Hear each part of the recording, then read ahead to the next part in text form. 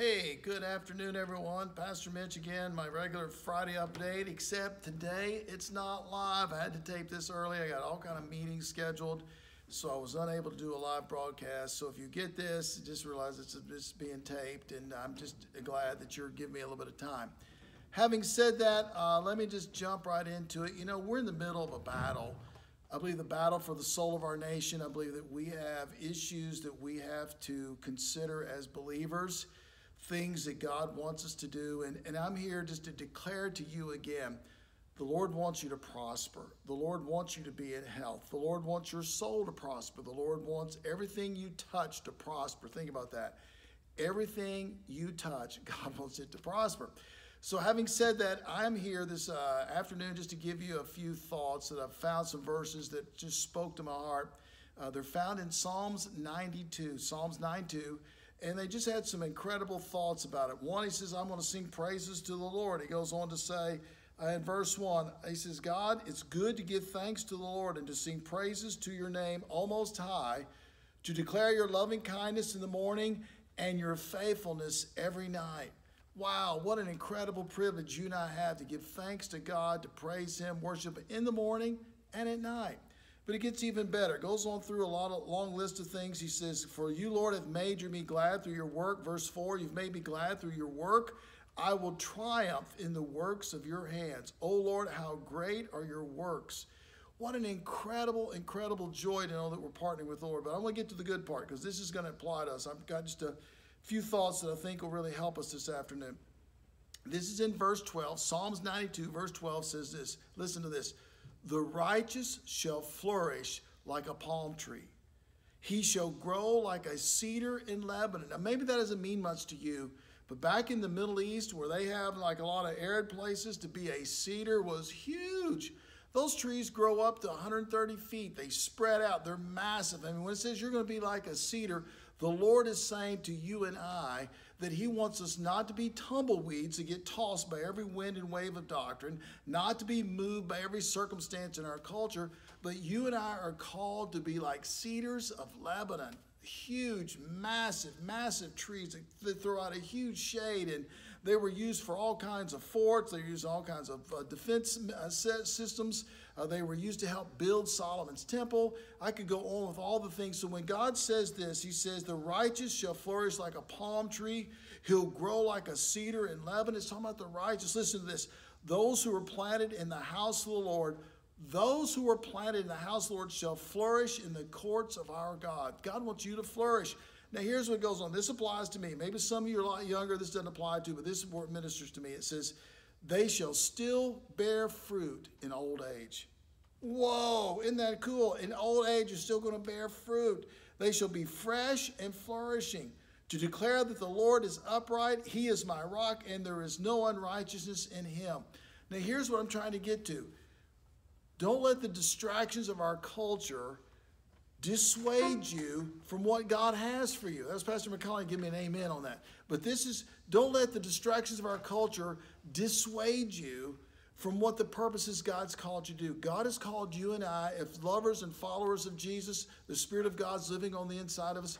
We are called to be witnesses. If you heard Pastor McCollum when he's talking about on Wednesday nights about the book of Acts, I mean, the passion that just came out in every circumstance, every situation.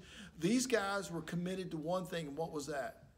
To share the gospel. I mean, it just came out where they were in jail, where they were being persecuted, where they were being maligned, where they were being accused of being riots in city squares, where they went to the synagogue, where they went into homes, where they went in the marketplace. Wherever they went, they had a passion. It was just like single dog-mindedness. Just, Jesus is risen from the dead. You need to discover him. He'll forgive you for your sins. You can have eternal life with him, and you can know God and why you were created. I mean, what an incredible joy you and I have. And the Bible says, you and I, in old age even, are going to flourish like the cedars of Lebanon, that we're going to see God do these amazing things. And I'm here just to encourage you this afternoon.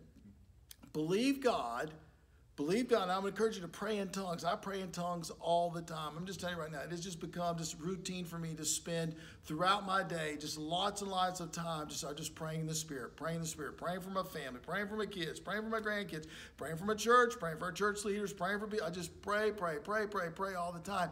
but I found out that it energizes me, that it keeps me above the circumstances. Because if you got the media influencing you, you got to put a shield of faith on. I had some good friends tell me, said, Pastor Mitch, we can't even watch the news because it just bombards us. It just overwhelms us with all the negativism, all the stuff going on. It's almost like you got to put a shield of faith up around you. If you watch the news, kind of peep up over the shield to see the news, because all the stuff that's coming at you, they set you up for a lot of stuff that my opinion is not true, whether it's conservative or liberal. I'm just trying to say, as one person said, I don't remember who said it, they said, I want to feed on manna, not on the media. So let that be our goal. Let's feed on manna, not on the media. So as we feed on the Word of God, God wants me to be like a cedar of Lebanon. God wants you and I to be like we're flourishing in our old age, and we're going to still bear fruit. What does it mean to bear fruit? It means that you and I are going to win people to Jesus.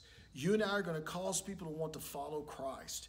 You and I, you and me, us, have the opportunity to see God do some amazing things through our lives. So I'm going to tell you one quick story, and we'll close, and I'm going to pray for you.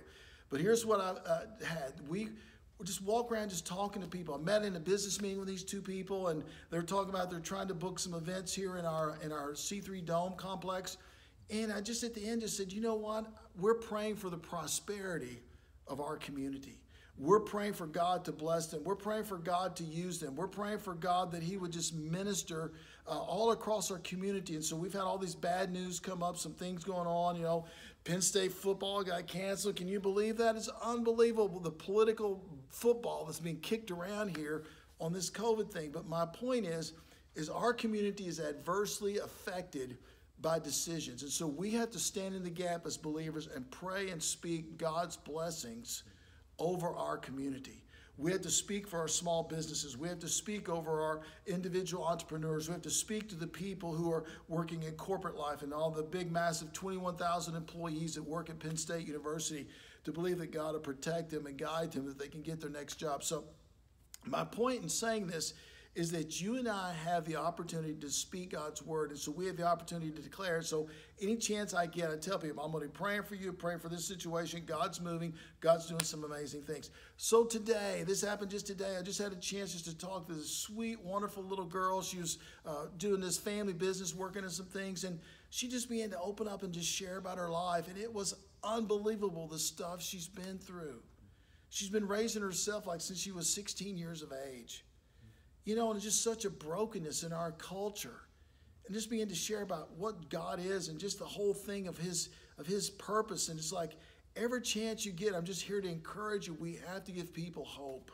When you know Jesus, you're going to have hope. When you know Jesus, you're going to be able to share. And there's something about sharing your faith. So here I am, even in my old age, just believing God that He is going to use my life to influence others to want to follow Jesus. And I want to pray that for you, and I want to pray it for you and speak for you. So when you get this and you watch this and you read this, let's just receive it. Say, God has commanded me. God has commanded me that I'm to flourish like a cedar of Lebanon. God's told me that even in my old age, I'm going to bear fruit. God's told me as I worship Him for His faithfulness, I talk about His righteousness. God does amazing things. Let's look for those divine opportunities. Let's look for those divine moments where we're going to be able to share. Now, don't forget, this Sunday, we got two services, an outdoor service at 9:30, and we got a special treat for you. We got a special thing, Appeal to Heaven flag. I'm so excited. We are now an official Appeal to Heaven church. How about that? We're appealing to heaven, and we're going to do some incredible stuff. Second service, Pastor Dina will be speaking. It's going to be amazing, all the things she's got lined up. We're going to be having prayer. It's going to be joyful. I'm just telling you, you don't want to miss. So it's 9:30 Sunday, 11 o'clock, second service will be online. But then comes the big thing. This is so huge. I just can't have enough time to please share this video, share this, hit like and share the views and all this and get the word out. On Thursday night, August 20th, Encounter 2020 is happening. Encounter 2020 starts at 6:30 out by Pennsylvania Furnace, a small community outside of State College. You don't want to miss it. It's going to be 3 nights. Don't wait till the last night. Come the first night. Get there early. Bring your chair. Be ready. We got praise and worship. We got fantastic testimonies. We got an incredible speaker.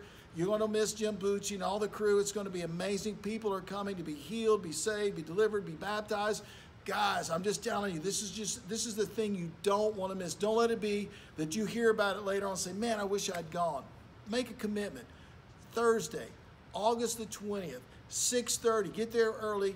we'll give you the address, contact the church or contact someone else, and we'll just be able to steer you, but we'll give you the address, tell you where to come. Bring your own chair. It's going to be outdoors. You don't have to worry about COVID and all that other stuff. God is up to something, and there's a hunger. People want to know more about the things of God. So don't miss out, okay? Let me pray for you. Father, I pray for the ones listening. I pray, God, that you would speak to them, minister to them. Father, I pray that you would just pour through us your goodness. God, I pray that you'd make every follower of you to be like a cedar of Lebanon. 130 feet high, huge branches. God, let us be used just to build your kingdom in our generation. So, Father, we again declare that everything we touch will prosper. We again declare that, God, that what we do, everywhere the sole of our feet treads upon, it's our land. And, Father, I pray for divine opportunities. Agree with me now. Agree with me. I believe for divine opportunities to share my faith, how Jesus has changed my life with those around me. God, give me eyes to see and ears to hear, I pray in Jesus' name. Amen. Lord bless you. See you Sunday. Bye-bye.